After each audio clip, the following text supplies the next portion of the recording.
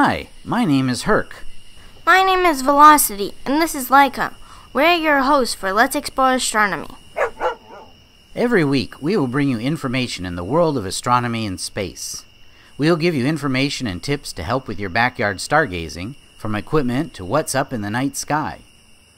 We will also tell you all about the universe. We will bring you the latest discoveries, the science of what you see in the night sky, and historical segments, looking back at the great moments in astronomy and space. So let's get started. This week, we present Rigel Astronomy, where we showcase the information and science of astronomy. For our first show, we will begin with the most important tool in astronomy, the telescope.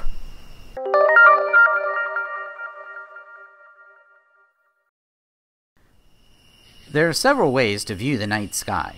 For thousands and thousands of years, man did not have telescopes, but yet he studied the night sky and learned a fantastic amount of information about the universe. The easiest way to view the night sky is with your eyes. Just look up. When you just look up at the night sky with your eyes, you get a full view of it all. Sit back and look at the constellations. See how many you can find. By knowing the night sky and where the constellations are, it will help you a great deal when you start using your telescope. The most important thing you need is a star map. You can buy them at bookstores or astronomy shops, or get them online. As the Earth moves around the Sun, we see different stars and constellations all the time. So as the year goes on, the sky changes and there is always something new to see. We will talk about constellations on another episode. Now, let's turn our attention to telescopes. You can see a lot of the night sky with the naked eye, but there is a lot more to see close up. A telescope magnifies what you are seeing and zooms in on the objects. Telescopes come in all different designs. Today we will talk about the telescopes you can use in your backyard. In next month's episode, we will show you the big telescopes at observatories used by professional astronomers. The first and simplest scope is a refractor telescope. This was the first kind of scope invented and the type used by Galileo. The first working telescope first appeared in the year 1608. And you probably ran right out and bought one of the first ones to hit the stores, huh, Herc? Telescopes started to be sold by eyeglass makers in shops in Paris in 1609. But back then, most scopes were all handmade, which is still a big hobby today, making your own telescopes. And, hey, I'm not that old. The design of a refractor is pretty straightforward. Light enters through a convex lens and is bent, or as we say, refracts. This makes the image look bigger as it is focused on a concave lens where you view it at. By 1609, Galileo had improved the design so he could magnify the image 20 times. Then he was able to see valleys and mountains on the moon close up. He also studied Jupiter and discovered that it had moons around it, the first discovery of moons around another planet. Even though the design is almost 450 years old, we still use it today. Binoculars, spotting scopes, and telephoto camera lenses are all basically refractors. But with a refractor telescope, the magnification is determined from the size of the tube. In order to zoom in closer, the telescope has to get bigger and bigger. Soon, people were building them up to 150 feet long. And that became way too big for people to put in their backyards, so they started sticking them in neighbors' yards. And the neighbors got upset, and then started arguments, and Wait a minute. Where do you come up with this stuff? That's not true. How do you know? Were you there? Actually, when you got to that size, the glass lens had to be over 1 meter in width.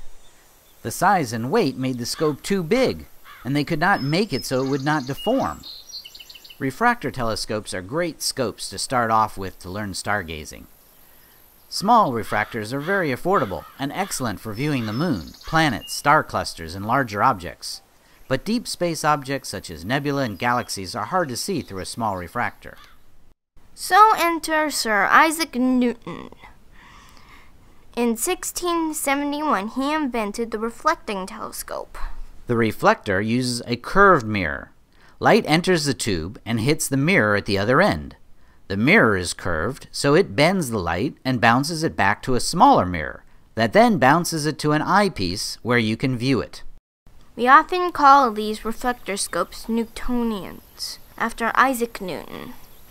They are simple, very good value for your money, and most popular telescope used by backyard astronomers. It works well to view all kinds of objects. You might also hear the term Dobsonian, or Dobb telescope. Invented by John Dobson in the 1960s, this is a special mount that is put on a Newtonian scope that makes using it easier.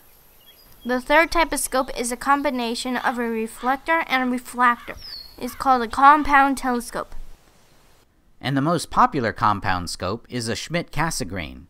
Here the light enters a glass end and then is bounced through a series of mirrors.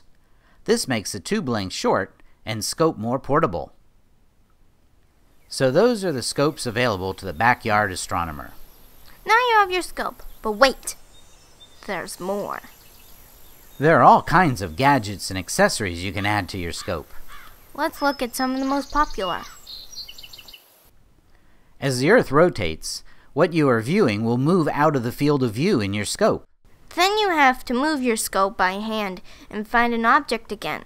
And you will always move it the wrong way and completely lose what you are looking at. This is an equatorial mount.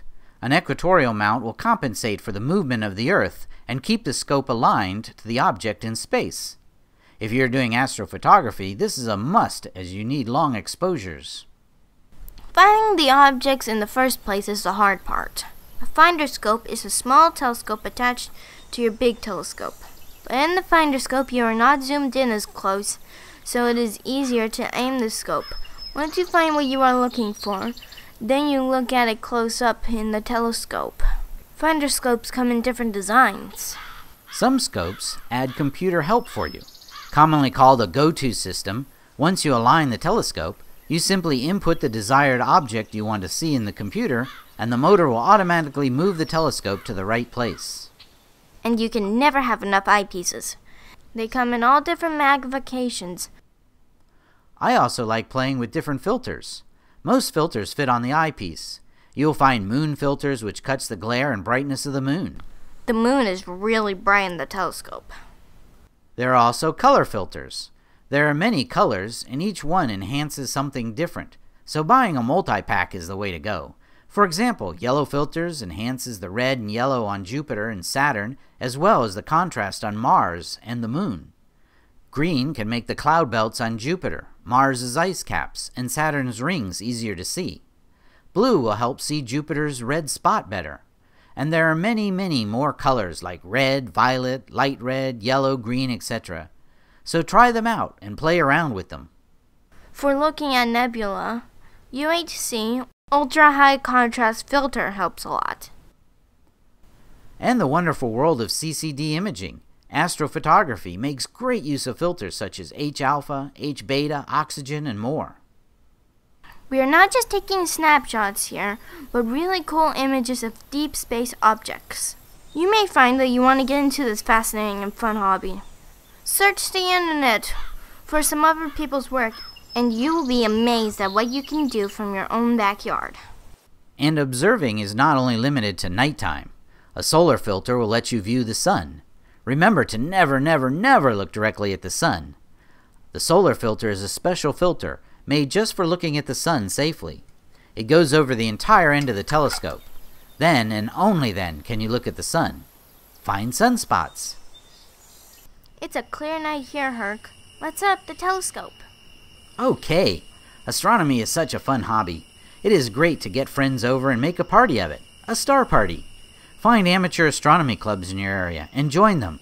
It is great fun all getting together to stargaze. Plus, there are huge star parties around the country that are attended by hundreds of people. Those are great fun and a fantastic way to see all kinds of scopes and gadgets. And join us each week right here as we bring you all the cool things in the world of astronomy and space. Until next time, happy stargazing! Hey, give a shout out to our sponsors, without whom we would not be here. Visit their websites and partake of their services and products. A big thank you to the Yukon Department of Tourism and Culture and Westmark Hotels, Westmark Whitehorse.